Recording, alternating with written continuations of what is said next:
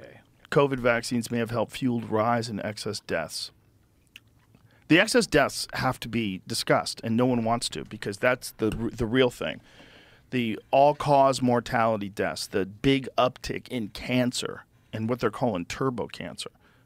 Obviously, again, I don't understand any of this stuff, but Peter McCullough was talking about what the mechanism behind this rise in cancer would be and how it could be tied into it.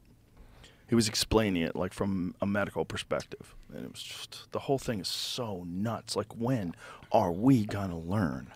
Like, when are we gonna learn? Yeah, it's crazy. Being back in LA, they rehired the people that they fired for not being vaccinated. Mm-hmm. Like, Rose is like running the joint, Finally got someone with a brain. Yeah, assistant GM, and I don't know. It just brought me great joy to see things like that, at least sort of back to normal. Exactly. Yeah, it's just that part was the part where I'm like, gotta go to Texas. It's time. Yeah. They're forcing people to get a shot of something to work at a dirty night comedy club.